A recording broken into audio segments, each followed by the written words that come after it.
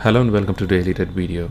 In this video we will see how to upload HD videos to your WhatsApp friends and groups. So it's a pretty easy process.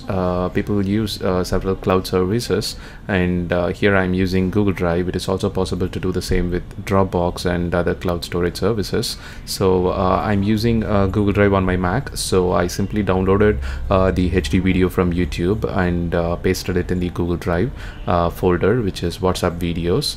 And once you uploaded it, you'll be able to access it on all your Google Drive app installed devices.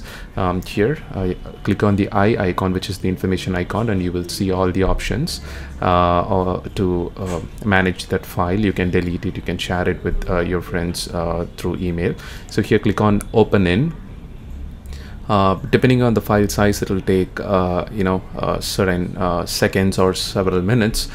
So if the file size is very less, then it will quickly complete the loading process and give you the options. So here you will see another open in option. Click on that and click on open in WhatsApp.